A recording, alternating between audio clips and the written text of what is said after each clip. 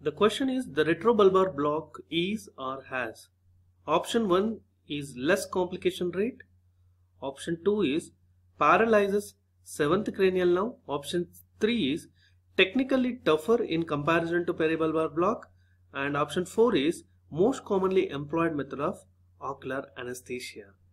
So here the retrobulbar block, we have to choose one option which is correct, right?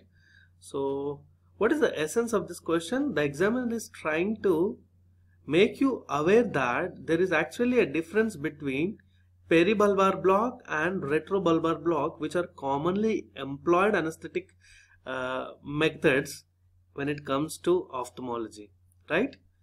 So when it comes to ocular anesthesia,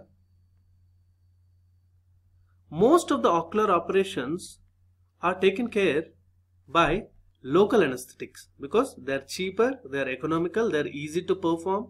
Okay, post-operative the time recovery time is less when we use local anesthetics. There's so many advantages with it.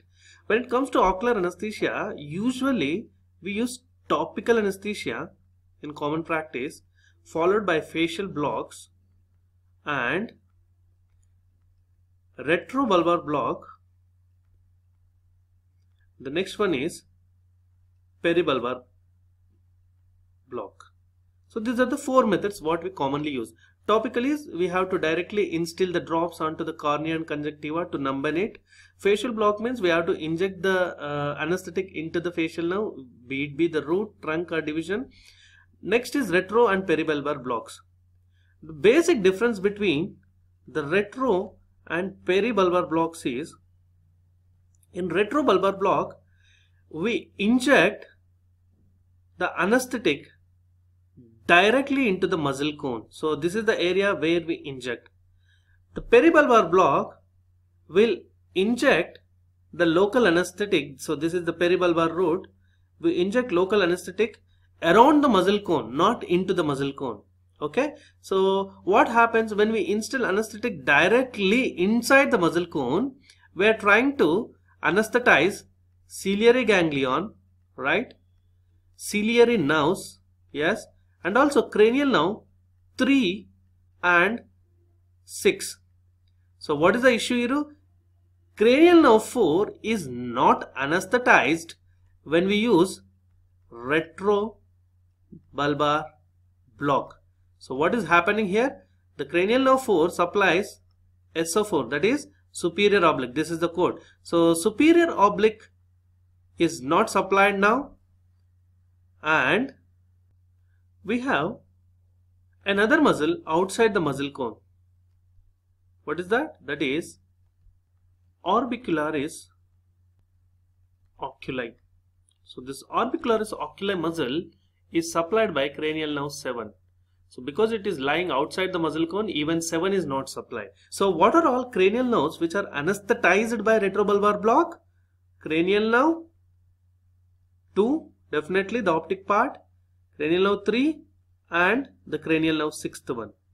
Whereas cranial nerve 4 and cranial nerve 7 are not anesthetized here. So this is the reason whenever we do a retrobulbar block, we need to also give a facial block. Okay, retrobulbar block also requires facial block because the facial nerve is not anesthetized. So because the orbicularis oculi is free, while we are doing surgery, the patient can close his eyes. Okay, so this is the reason. When it comes to peribulbar block, because we are giving it outside the muscle cone, okay, it can easily anesthetize orbicularis oculi. So peribulbar block does not require a separate facial block. So along with this advantage, the peribulbar block, because we are injecting it outside the muscle cone, we are not injuring the major nerve structures and the vessels which are present near the muscle cone. So the complication rate is less when it comes to peribulbar block. Because of these advantages, in common ophthalmological practice, peribulbar block is preferred over retrobulbar block. Okay, so let me give you a table also for this. Look at this table. This is peribulbar block and retrobulbar block. Now tell me, peri is superior. Superior is peri. So we have peri in the superior. Better block is peri block. And peribulbar block, it is technically easier to perform. It has less complication rate. It does not require a separate facial block. But the problem is, because we are giving it around the muscle cone, there is a tough muscle coat. So it requires more volume of anesthetic to produce a desired effect. And also in this procedure, the injections are instilled. Let us take this as an orbit, right? This is an orbit, and the injections are instilled above and below the orbit outside the muscle cone. Okay, so because of the denser muscles, it is difficult to get a complete dense block. So sixth one and the fourth one, more volume of anesthetic, and we may not produce a complete dense block. These are the two disadvantages associated with the peribulbar block. Let us go to the retrobulbar block. It is technically tough, yes, because we have to go to the muscle cone. There are high chances of complication. It requires a separate facial block, and also it requires less volume of anesthetic. This is an advantage to produce a desired effect. And injections are instilled into the muscle cone, which may lead to severe complications. Easy to get a complete dense block, and this is also an advantage. Let us now quickly look at the complications of both retrobulbar and peribulbar blocks. You can see the list. The list is vast when it comes to the retrobulbar block. The most common complication associated with retrobulbar block is retrobulbar hemorrhage. So this is it, retrobulbar hemorrhage. And the second complication is CRAO, central retinal artery occlusion. And there are a few more complications. One is subconjunctival edema.